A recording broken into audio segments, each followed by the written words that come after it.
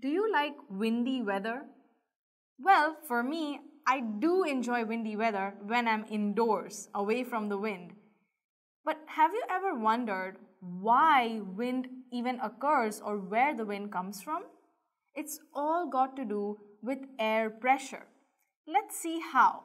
Now imagine you have the Earth's surface and you have the sun shining down on the Earth.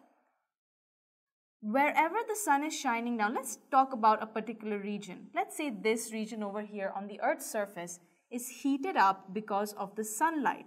What's going to happen to the air where the air is heated up by the sun? It'll get heated up too, right? And we already learned that when air is heated up, it expands. So if it expands and it takes up more space, don't you think it should become lighter? That's exactly what happens.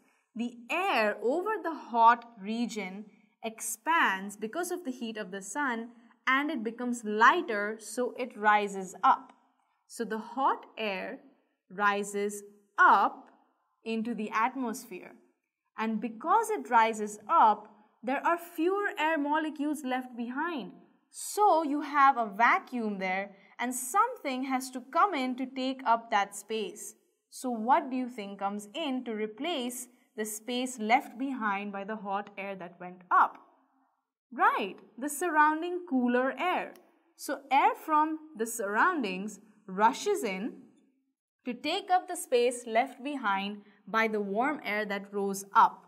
The cool air, once it rushes in, is what we know as wind. Now what happens when this warm air rises up? As it goes up into the atmosphere, it would also cool down? Yes. So once it cools down, it becomes heavy because it comes back together again, or it contracts and it starts to sink. Now when it starts to sink, it forms a cold air that rushes back in, and what you come up with is something we call a convection current. So what is a convection current of air? Warm air gets heated up, or air gets heated up and it rises.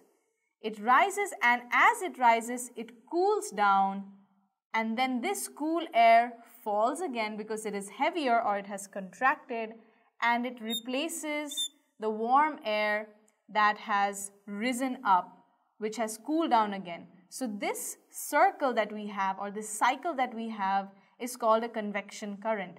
And the cool air, once it rushes in to replace the low pressure area left behind by the hot air rising up, is what we call wind.